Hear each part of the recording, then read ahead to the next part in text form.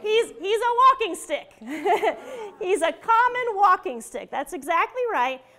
These are also called northern walking sticks, but that's not necessarily true. They're not just found in the north.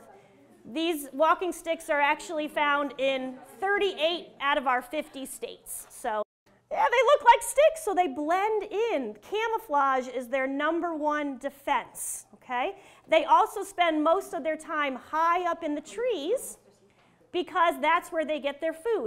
Absolutely. Their favorite trees are oaks and hazelnuts. So they'll be up at the tops of the trees, which we call the canopy of the tree, and they'll be munching on those leaves, all right?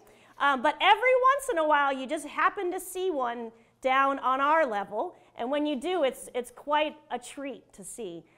Beautiful bugs. They only live a couple of years, if even that. Usually it's just one season as an adult, but during that time, the female will lay up to 500 eggs.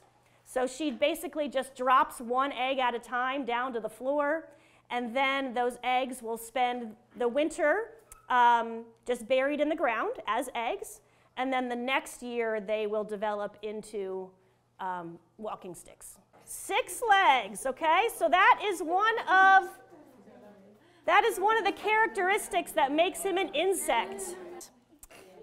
And those legs are very good at climbing, but guess what happens if he loses one? Regeneration. He can grow a new leg if he loses one.